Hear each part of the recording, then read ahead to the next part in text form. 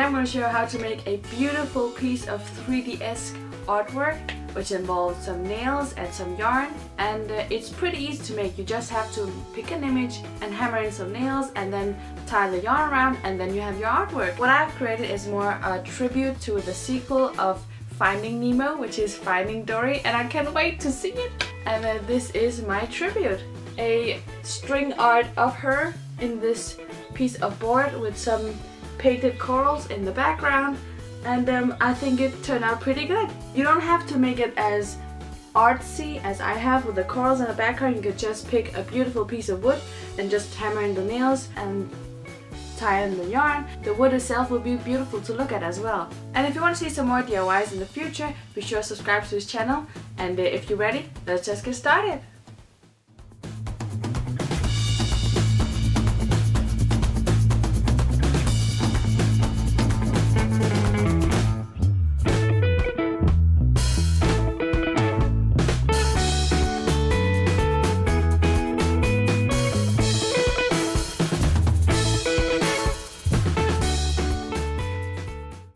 As I mentioned in the beginning, you don't have to paint your wooden board if you don't want to, but mine looked pretty boring, so I had to paint it to make it look more interesting.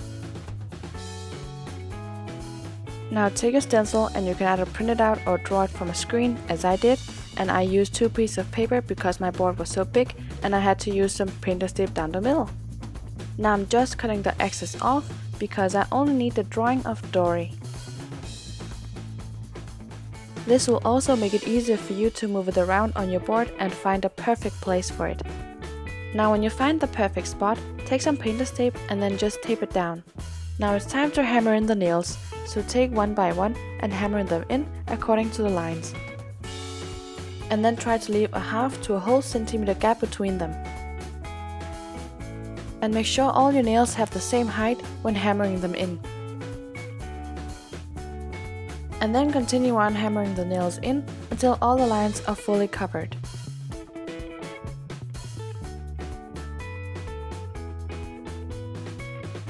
Now when you're done with your hammer and nail, remove the painter's tape. Now we need to remove the paper from the nails, so gently remove it by pulling it upwards. And it's okay if the paper rips or tears a little bit, because you don't really need it anymore. Now there might be some smaller pieces of paper on the nails, so take a tweezer and just remove them. Now take a piece of yarn in the wanted color and then tie a knot, and then tie the knot around one of the nails. And pull really hard so the knot and the yarn won't go anywhere when you work with it. Then take your yarn and then just tie it around all the nails. You can either do it in a randomly fashion, or you can make it look more artsy by putting yarn in between the opposite nails. When you're done with the section you're working on, cut the yarn while holding it tight, and then make a knot, and then tie the knot around the last nail you were at.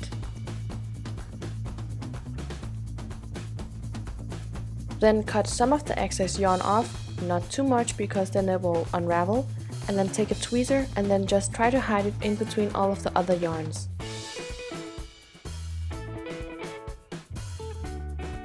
And then you just continue on tying knots and then connecting nails with the yarn until everything is done and beautifully looking.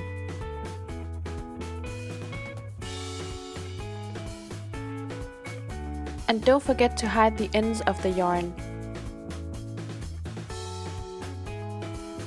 And that's it! Easy to make and so beautiful! I hope you enjoy watching, and thank you for clicking like, I really appreciate it. And if you recreate this artwork, let me know on the social media down below, because I would love to see it. And if you want to see the upcoming videos here on this channel, you need to subscribe and be a part of our lovely DIY family here at the Blue Tube Box. So subscribe, and I will see you soon with more ideas. Bye!